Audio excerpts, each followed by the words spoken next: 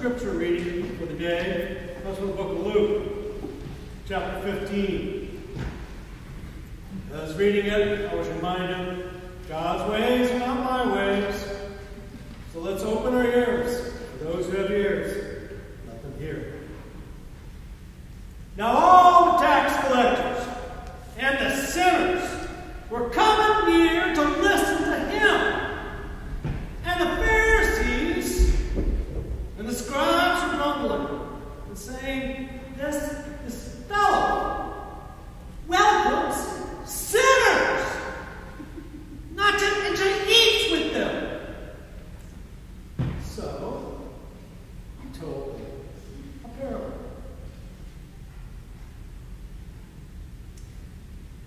There was a man who had 2 sons. The younger of them said to his father, Father, give me my share of the property that will belong to me. So the father divided his property between them. A few days later, the younger son gathered all he had, traveled to a distant country, and there he squandered it. He squandered his property in dissolute living. When he had spent everything, a severe famine took place throughout that country, and he began to be in need. So he went and he hired himself out to one of the citizens of that country, who sent him into the fields to feed the pigs. He would gladly fill himself with the pods the pigs were eating. And no one gave him anything. But when he came to himself, he said, how many of my father's hired hands have enough bread and to spare? But here I am dying of hunger. I will get up and go to my father, and I will say to him, Father, I have sinned against heaven and before you. I'm no longer worthy to be called your son. Treat me like one of your hired hands. So he set off and went to his father. But while he was still far off, his father saw him.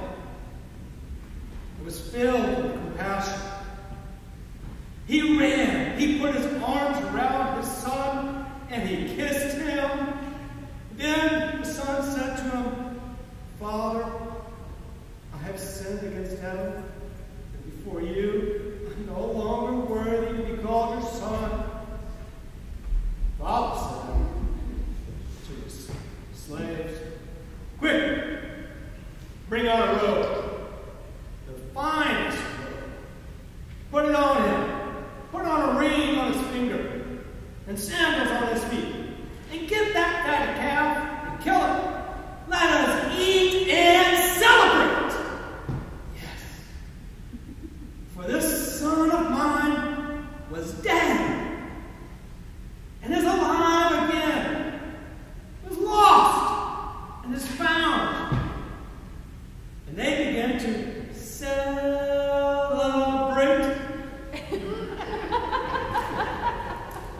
Now his elder son was in the field. He came, he approached the house, he heard the music and the dancing, and he called one of the slaves and said, What is going on? The slave replied, Your brother has come, and your father has killed the fatted calf because he has got him back safe and sound. The other brother became angry, refused to go in. His father came out, began to plead with him. But the son answered the father, Listen, for all these years I have been working like a slave for you, and I have never disobeyed your command. Yet you have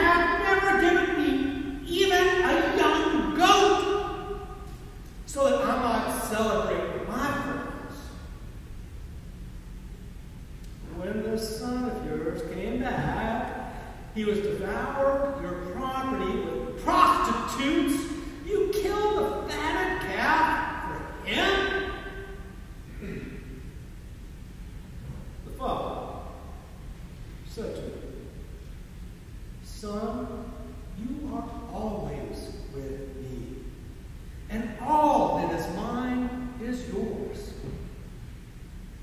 But we had to celebrate and rejoice, because your brother of yours was dead and has come to life. He was lost and he's been found. Amen.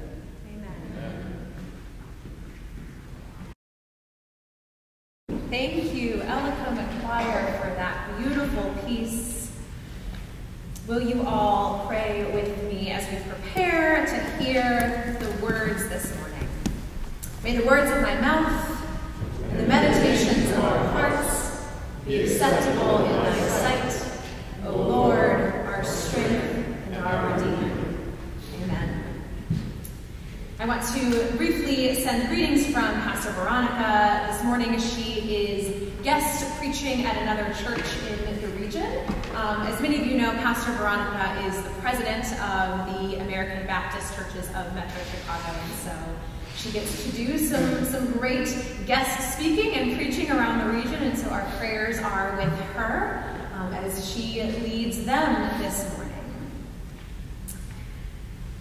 Titles matter.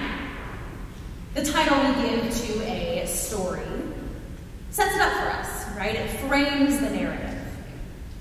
The title of one of my favorite books, Harry Potter and the Sorcerer's Stone, tells me something. It tells me to be on the lookout for a character named Harry, and that stone is going to come into play at some point.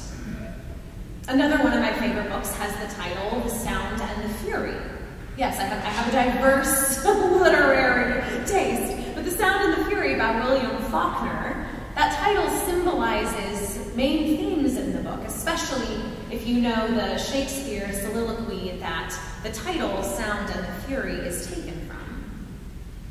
There's a reason why authors will spend a long time thinking about a title. Often authors and screenwriters will call their project untitled until they can craft that phrase that entices the reader and captures the significance of the story that they're going to tell. Unfortunately, the well-known title of today's scripture story doesn't really fulfill this role. The parable from Luke chapter 15, as many of us know, and as Tim so wonderfully read this morning, is often called the prodigal son. But I think that title actually lets the reader down, or at least misleads the audience. Because the prodigal son, as a title, sets us up to focus on just part of the story, on the wayward, disrespectful, frivolous younger brother. But there are actually two other significant characters in the narrative. There's the father and the older brother. Some commentators actually suggest that this parable should be renamed, that it should be called The Two Brothers, or The Prodigal Son, The Waiting Father, and The Elder Brother. For this morning, I've given it a different title. I thought I would borrow from a group of musicians who knew a thing or two about creating a catchy phrase. So this morning, I'm going to call the parable in this sermon, Can't Buy Me Love. This parable is actually the third in a set that Jesus tells in chapter 15 of Luke. It's part of a series of teachings that Jesus lays out for this crowd that has gathered on that particular day. Jesus has gained a large following by this point in the Lucan Gospel.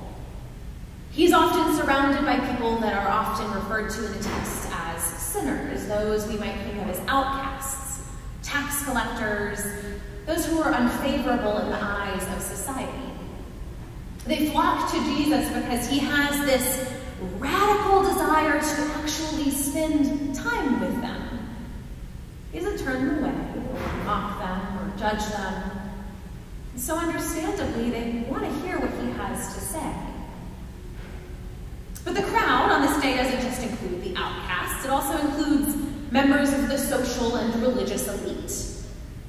And others who are maybe just curious about his teaching, have kind of heard the rumors and want to check him out. And some of these people, the ones with social clout, they don't really like being around the sinners. The text describes them as grumbling. I think we can kind of picture that in our minds.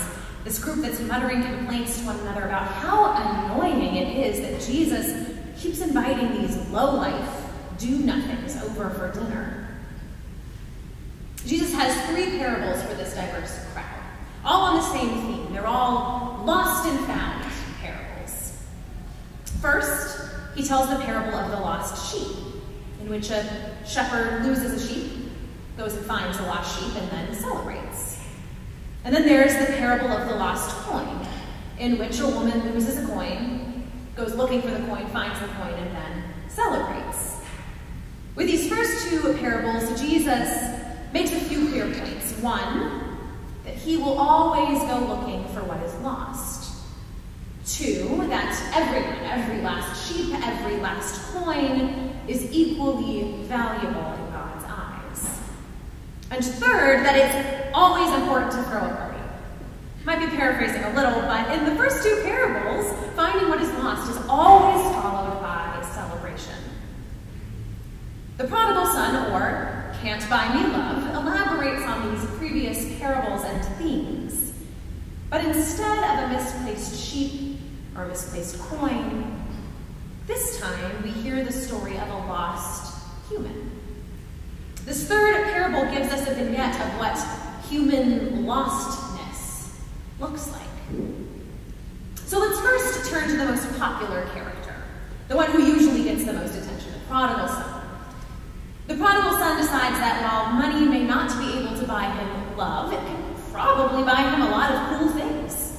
So he decides to ask his father for his inheritance.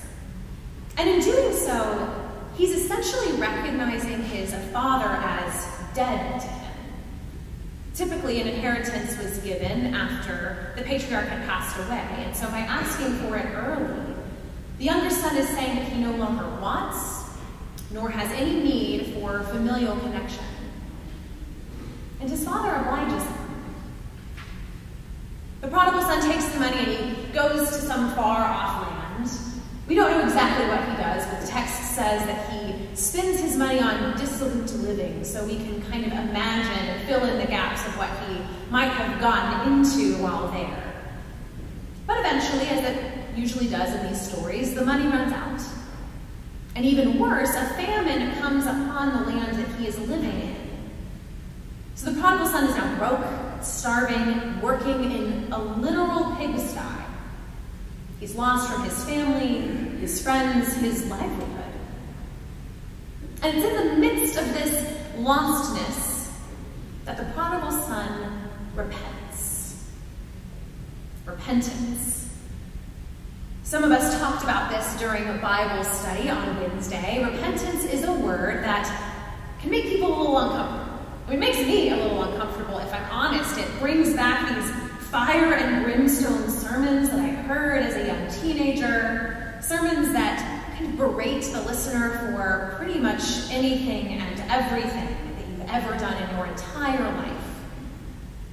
I often hear the word repentance and think about shame. I actually, earlier in the week, before Bible study, did a Google search to find synonyms, and one of the most popular ones is shame, which isn't really a healthy state to be in. It can often cause these long-lasting emotional wounds.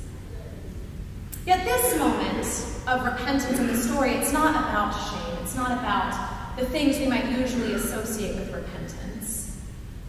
The prodigal son demonstrates what I believe is Jesus' definition of repentance. The text says that the prodigal son came to himself. Repentance isn't about feeling ashamed or unworthy. It's about returning to the self. The prodigal son, standing knee-deep in mud, remembers who he is. He's someone who's loved. He's someone with a family. He's someone with connections to other humans who care about him. He's a living human being, and by virtue of that alone is worthy of food and love and nourishment. So the prodigal son returns to himself, and then he returns home. And before he can even get through his rehearsed "I'm sorry" speech, his dad is lifting him off his feet, celebrating his return. What was lost has been found, and now it's time for a party. The prodigal son lost himself by splitting off from the people who knew him and loved him. He lost himself by pursuing wealth instead of love, but he returns, repents, by coming back to himself as a loved child of God. Of course, the story isn't over at this point. There's the other brother, the elder brother, who, if I'm honest, I relate to a little bit more. I think if any of you are also older siblings, you might recognize yourself in the elder brother. He's done everything by the books. He stuck around, he didn't cut and run, he worked the family business. So when he sees that his little brother is getting a party, he completely loses it. And the father finds the elder brother sitting outside the party tent. Imagine him with his arms crossed and brows furrowed, moping.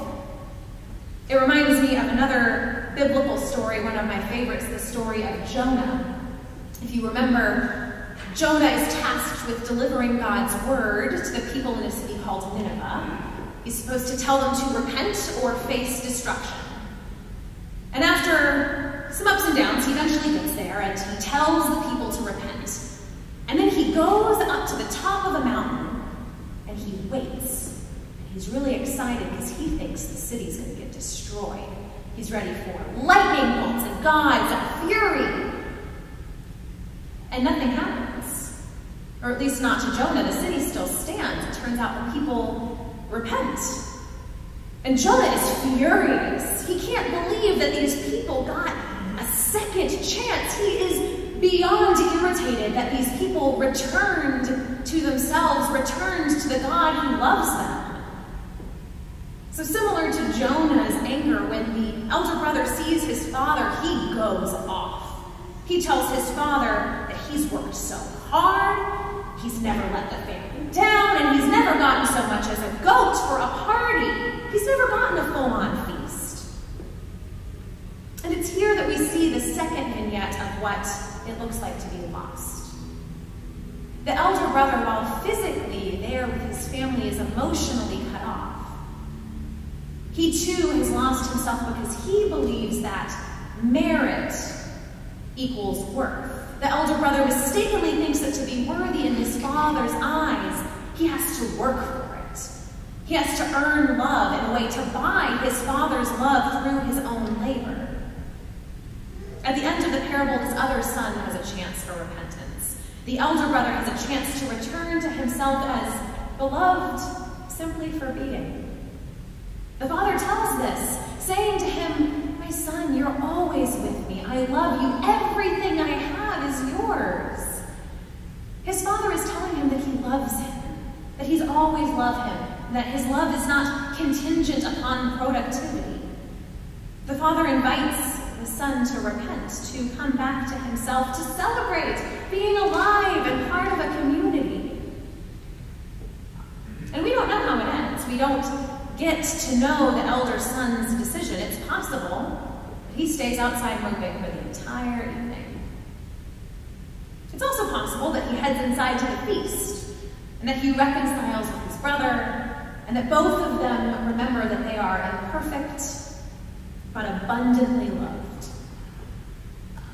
This parable shows us there are many ways to become lost. Like the younger brother, we can lose ourselves to the temptation of wealth and material objects. Like the older brother, we can lose ourselves to the idea that we are only as good as the outcomes we produce or the work that we accomplish. We can find ourselves standing in the muck of our own creation thinking, how did I get so far away from me? How did I get so separated from the divine spark inside, from the love that God pours out for me each and every day? These are moments of repentance, moments to return to our core self as loved and flawed and a delight in God's eye. Some of you know that I volunteer as a chaplain at Cook County Jail. So most every other week I help to run a spirituality group for a couple of the residential treatment units for women there. And people often ask me why. Why do I do this? And in fact, the women themselves have asked me why I come. And I've kind of struggled to put words to it. I mean, part of it is that I feel that it's my calling as a pastor in Chicago to be there as well. It's part of my city, but that's not totally it. And I don't want to say that I enjoy it, because I don't enjoy seeing people caught up in this oppressive cycle. But there's something about the visits that bring me joy. And this week, as I was thinking about this text, I finally had some words for why. I realized that my visits to the jail are opportunities for my repentance, moments where I can return to myself. They're the most human of interactions. The women call me out if I bring in cheesy poems. They did that last time I was there, saying that actually my poem was bougie, which I'm still not sure exactly what they meant, but I heard it. They tell me if I'm distracted. They're brutally honest about their situation, how they're feeling, and they're so unbelievably generous. They're always asking me how I'm doing, asking if they can pray for me, telling me that they hope that I have a good week. And there have been days when I've walked in feeling off, feeling scattered, feeling separated from my own essential goodness as a child of God. And these women, they reflect Jesus back to me. In their faces, in our conversations, I am returned to the undeniable fact that the detainees and I are so precious to God. Not because of anything we have done or haven't done, but just because we are. At the start of the Lenten season on Ash Wednesday, Christian communities around the world celebrate Ash Wednesday by the imposition of ashes. And the pastor will take ashes and make the sign of the cross on your forehead, saying, "From dust you have come, and to dust you shall return."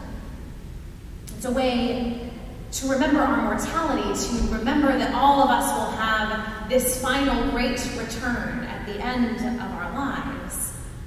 But it's also an invitation to repentance, to the multiple returnings that we do throughout our lives as we come back to our essence. It's a moment to be called back to the one who formed us.